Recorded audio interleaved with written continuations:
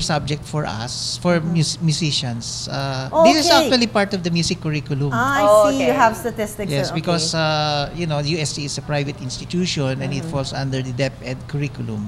So it really goes hand in hand because Yeah. it's necessary for the course. It is necessary for everybody, Cutie, not just musicians. I think Right. math and maybe even statistics. It's a practical way, really. Yeah, I had to take stat. Okay. So has there ever been a time that you wanted to play or you had a big concert coming up and then your fingers weren't really, do you ever get like In the finger mood. aches In the or, mood. In the or, mood to I don't play. know, like cramps or, does it ever happen? Well, so far, knock on whatever this upholstery is, it has not happened to me. We, of course, know how to anticipate the needs of the concert. So, for example, you have a concert coming, at least a week or two before, Rest you your have to be already prepared. Like, what what sort kind of of preparation? preparation? Yeah, do you Well, guys go definitely practice that you memorize the piece and the memory is quite automatic. That you don't have to think what the next note is. You know, it takes a while. Actually, it takes more time to be secure in one's memory than in memorizing itself. Because Okay, it takes One eye to be secure in one's memory, then to memorizing. like, for example, let's say a non-musical activity like memorizing a poem. Let's say the first line of the poem is "The quick brown fox jumps over the lazy dog." Yes. Let's say the first line goes like that. So initially, when you're starting to memorize, the quick, and then you know that brown comes after quick. But since it's not automatic yet, so you say the quick, yes, brown, yes, fox, So there is some hesitation, Yes. right? But in piano playing, as with music performances, there is no time for hesitation. There's no room for that. When you play a note, the next note should already come out right away. Automatically. It cannot be like you have to think, what's my next note? So that's what I mean by security of memory. You can memorize a piece, you know what's next, but it doesn't come right away. You have to think first what's next. Yes. Not for every note necessarily, but for occasional notes, sometimes you have to think first what is next. And it takes time to smoothen that out. You have to play the piece so many times, of course, with some focus also and concentration. So, as I listen to him, I'm getting nervous.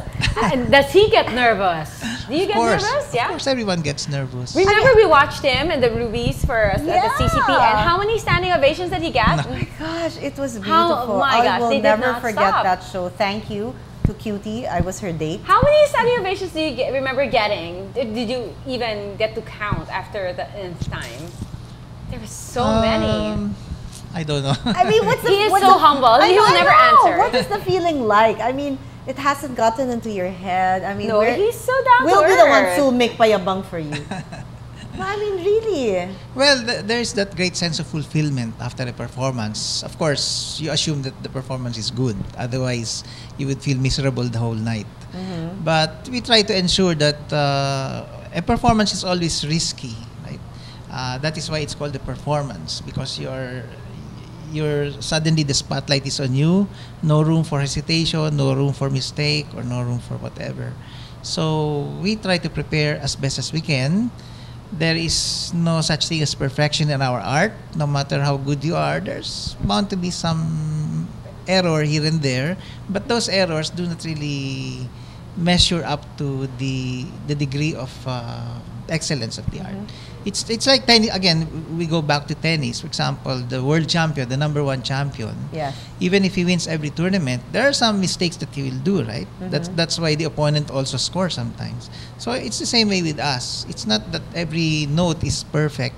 Sometimes, even if a note is not perfect, even if a note is correct, we are not satisfied with the way we play it. It's in piano playing. It's not enough to play a note. There is a way to play that note.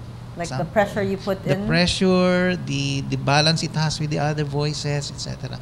Those are many of the factors that come in, which the lay listener may not be able to appreciate. What's the It's there. nicest venue you've ever played at? One of the nicest, I wouldn't say the nicest, one of the more memorable ones was the Sydney Town Hall in Australia. Wow. The Alice Tully Hall, that's in New York. And Film Life, I guess. Well, CCP also is good. The main theater of CCP. So is there such a thing as warming up your fingers before you play? I mean, are there any exercises that you do? Well, some have to do that in order to minimize their nerves. Yeah. I don't really have to do that. I just concentrate a little on what I have to do. Did anybody else from your family continue playing the piano, or like your cousins, your siblings? No, well, in my family as well as my clan, I am the only musician. My mother used to take piano lessons before, but she was a pharmacist. One of my aunts taught piano also, and one of my cousins advanced to the junior recital level. But as to really end as a profession, I was the only one who lost his head, so to speak. In a good way. Yeah, I was going to say Hopefully. that. Okay, so we're going to hear more, and I still, until now, wish that we had a piano here. Right? Yeah, I really love the piano. I do. We'll try to knock down the door after the Really? break. Yes. You're giving me hope. So we'll have more on Raul Sunico sa pagbabalik po ng She Said, She Said. Huwag kayong malas.